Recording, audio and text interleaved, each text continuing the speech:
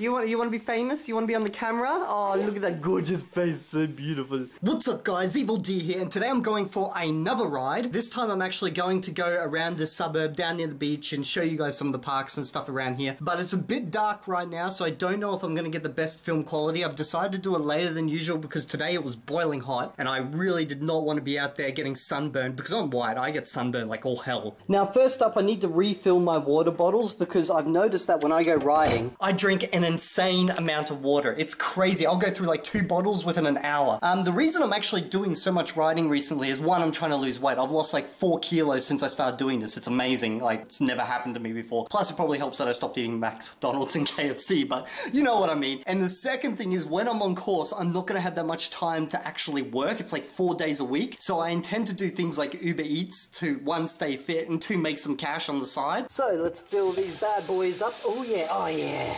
Yeah, overflow, baby. I know a lot of people aren't fans of Uber Eats because it's basically a rip-off for riders or drivers or whatever. You don't make that much money and they're a giant multinational, international corporation. It's actually quite good for me because I'll make a little bit of money, plus I'll be able to ride, and it's going to be during hours when normally, with my skill set, I can't find a job anyway, so it should work out quite nicely. Okay, so here goes nothing. We're on the same bike as before, but my father-in-law promises that he's actually repaired this now. Yeah, right, we'll see how that one goes, but you know what, let's give it a try. I'll check out my new fancy helmet. It costed me like $7. It was like the cheapest helmet there. Okay, let's do this. So we've just arrived at Banksia Beach, which is about, I think it's 3 kilometers from my house. As you can see out here, the beach is quite empty at the moment. Hey, the moon's actually out. It's kind of cool. It looks really good. Oh wait, that's not the moon, that's a plane. Okay, anyway, so you guys actually know why I kind of laughed at that. That is the international airport just there. You can see the whole thing. So it's like directly opposite, and you see planes coming in and out all the time. I don't know why I thought that was the moon, but anyway. Down that way is just kind of like I think it's like an RSL or something like that. I can ride along down that way, but it's only going to take me about 200 meters. However, if I go up that way, I can get about 200 meters and there's like a bike path that will take me down along the actual riverbeds and stuff like that. That's what we're going to go check out now. Just before I wrap this one up, for those who are Esperanto speakers, what is the difference between plaĝo and strando? Don't go and look it up in the dictionary. Just put what you think it is down in the description or down in the comments below. Okay, so it's getting a bit harder to see now. It's not even really that dark, but this camera just does not work well at night. I don't even know if you can really hear me because it is windy as all hell out here. So basically, I'm out on the jetty. You really can't see that. I'm out on the jetty. No, I'm so evil. No, so basically, this is where my father-in-law loves to go fishing. I'll tell you more about it once I'm out of the wind. I'm in another spot because seriously, right here, it's so windy.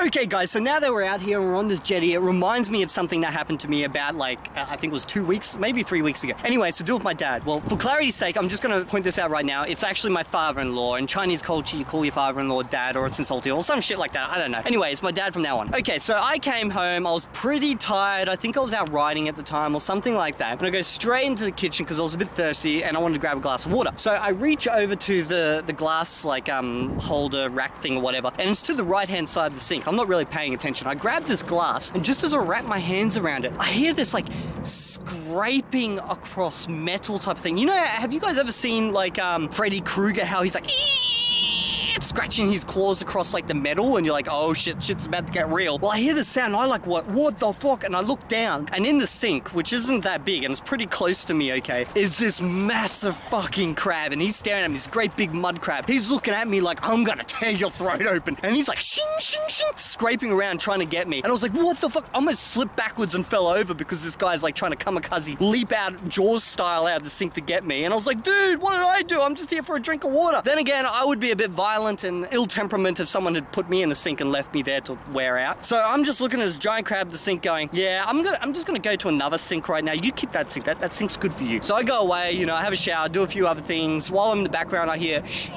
shing, shing.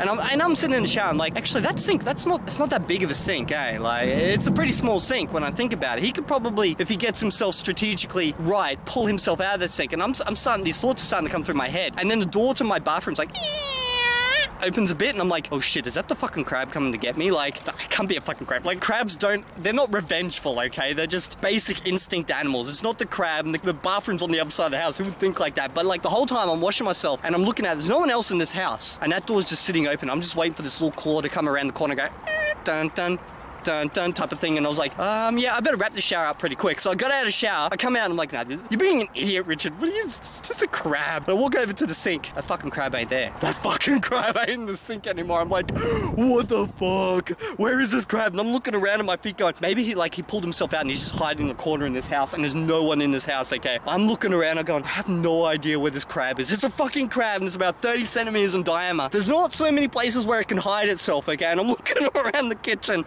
I'm walking around looking under the tables and stuff, and I'm going, yeah, we got a situation here. So I call my father-in-law, and then I hear this ringing from the other room, like just a silent ringing. I'm like, but why is his phone there? It should be with him. Has this crab got him? Like, is this revenge of the fucking crabs or something? I walk in, my father-in-law's like, oh, he was asleep on the bed the whole time. I didn't even realize this, and I was like, oh, okay. And I'm like, you know, I asked my father-in-law, didn't you have a crab in the sink? And he's like, oh yeah, that thing's boiling now. I was like, oh fucking Jesus Christ, I'm scared to shit out of myself. Turns out my father-in-law came back while I was having the shower, grabbed that little mofo and chucked him in a hot pot, which I kind of feel sorry for him because that's a really violent death, but you know, yeah, it's not good being a crab. Okay guys, so I'm back home now. I wanted to film more of the locations around here, but it's just too dark. I went to like different parks and it was pitch black. So, you know, that's the end of this video. I'm Rooted with a capital D. If you've liked this video, like it, share it around, sub to the channel if you haven't already, and I'll see you all in the next video. And if you're not there, I'll find you in a park in the middle of the night, and I'll salute to you in ways you can't imagine.